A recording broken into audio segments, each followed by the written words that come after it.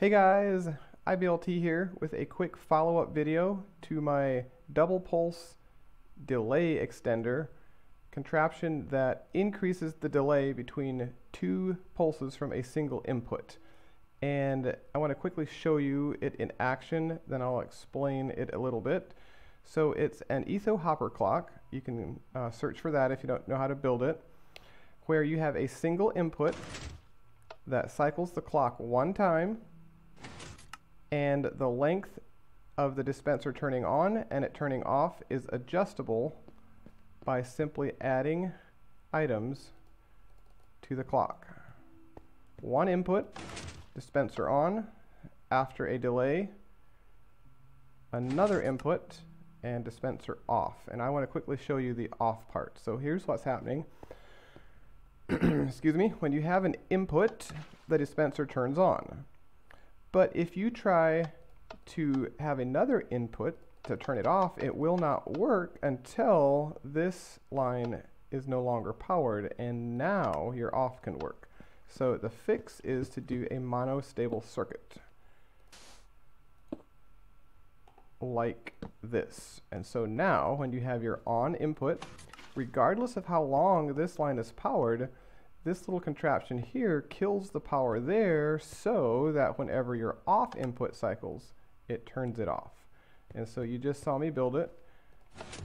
If you don't use a sticky piston, make sure that you use sand.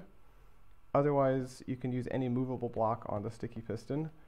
And you technically don't need that line there. Oh yes, I forgot to turn this off. And technically a dispenser has any length, but depending on what you're powering, you might want it 2 ticks so that it doesn't mess things up. But anyhow, you can figure that out in your own contraptions. One input on, even though it's still on, it breaks the power there so that your off can cycle it off. And so one more time, I will show you here.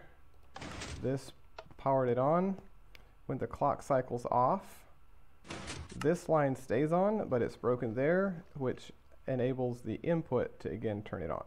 Pretty basic, but check this out, guys. Observers. I built this before observers. So on, it blinked once.